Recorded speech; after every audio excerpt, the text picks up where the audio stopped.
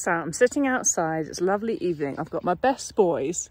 There's my best boy number 1, Breck. He's a good boy.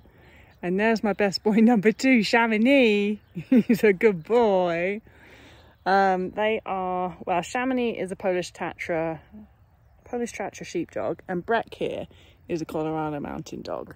And they look after my farm for me, and they're so good at it. A hawk just flew by, and Breck knows that hawks are a threat to some of the animals we got here, and so he barked at it, and it just makes my heart so happy.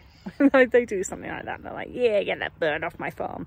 What am I talking about tonight?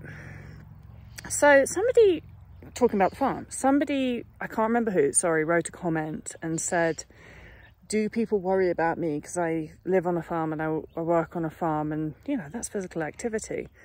And I feel like you're not getting the point of full recovery.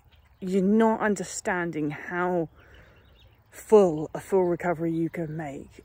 Like my husband doesn't worry about me working on the farm any more than any other farmer's husband or wife worries about them working on the farm, because I don't have an eating disorder anymore.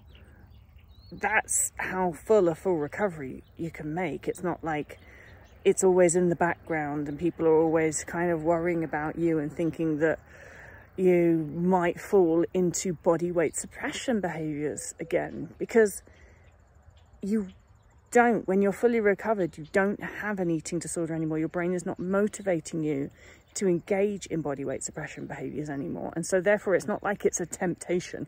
It's not like I'm like, oh, I could go and lift more bales of hay than I need to. Like, it's just not there.